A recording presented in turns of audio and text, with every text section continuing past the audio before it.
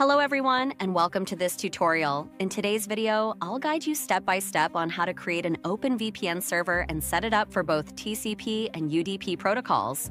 Additionally, I'll show you how to use a proxy and payload for secure browsing.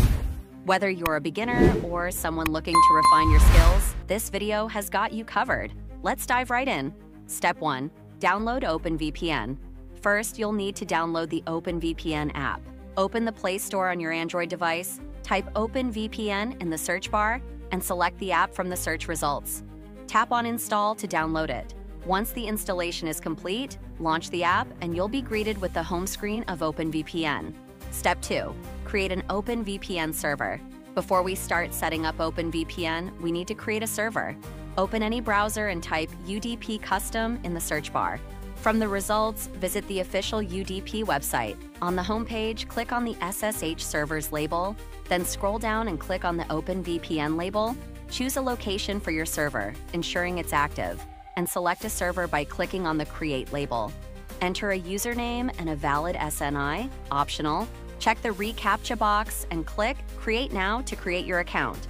Once the account is created, download the TCP, UDP, and SSL config files. Don't forget to save your username and password. Step 3. Set up TCP without proxy and payload. Now let's set up TCP without a proxy and payload.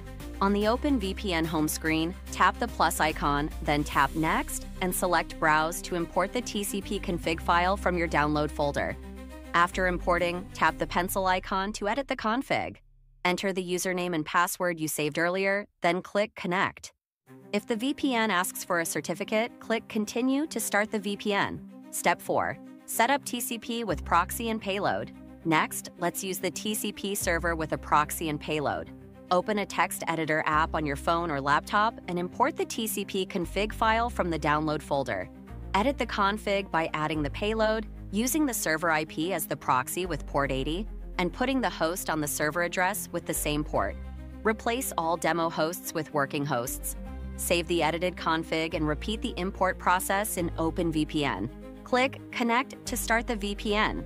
Step 5. Set up UDP. Finally, let's set up the UDP server. There's no need for a proxy here. Simply import the UDP config file you downloaded earlier, enter your username and password, and click Connect to start the UDP server on OpenVPN.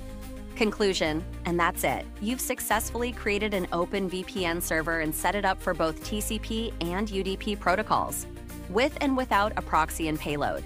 If you found this video helpful, please give it a thumbs up, share it with your friends, and don't forget to subscribe.